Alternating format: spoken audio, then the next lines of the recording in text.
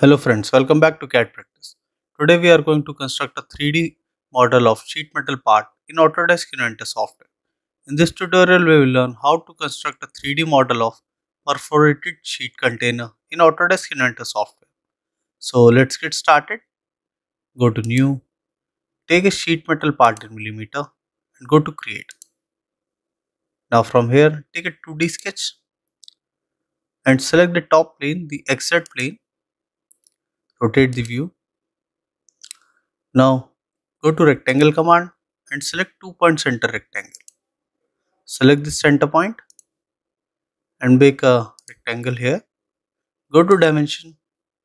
Define this width as 300 mm and this height will be of 400 mm. Okay. Now finish sketch. Now go to face command. So it will construct a base of the sheet metal part. Okay. And press OK. Now go to sheet metal defaults to define the sheet metal thickness. By default thickness is 0.5 mm. We will uncheck this and change it to 1. So here the sheet metal thickness will be 1 mm. Here you can see it is 0.5. When we click on apply, the thickness will increase. Exit. Now we are going to make the flange profile. Go to flange and here we are taking a flange height of 50 mm. Go to edge selection. Here we are taking the bend from inside. Okay, in both the conditions. So select this top edge. Select this top edge. We'll select all the edges at once. Select this and select this top edge. Okay, so they all will be having a height of 50 mm and apply. Now to make a meter flange like this. Okay, select this edge. Select this edge. So it will automatically construct a meter flange. Okay, a meter corner. Select here and here select this edge. Here we will change the flange height to 25 mm and apply. Exit. Now to make a pattern profile here, select this face, go to home. If you select this face, go to create sketch, rotate the view. Now go to circle command. Here make one circle, go to dimension.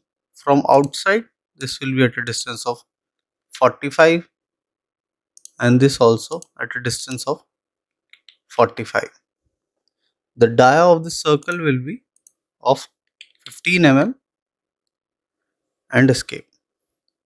Now select this outer edge, project it, select this and project. Okay, now escape. Now go to rectangular pattern, select this circle, go to direction 1, select this edge, flip the direction. Here take a count of 20, take here a count of 15 or take it as 14. Go to direction 2, select this outer edge and here we'll take a count of 19 and the center to center distance of 20. Okay, now you can see the pattern profile over here. Now press OK. Now go to 3D model, take extrude. We'll select complete profile at once. Okay, now you can see it is making an extrude upside. So we'll take a cut. So it will cut the profile. Press OK. Now rotate the profile. Okay, like this. Now from here you can assign the appearance. I'll take cyan. To make a flat pattern of this container, just click on create flat pattern. So it will generate a flat pattern of this. Okay, now go back to the folded part.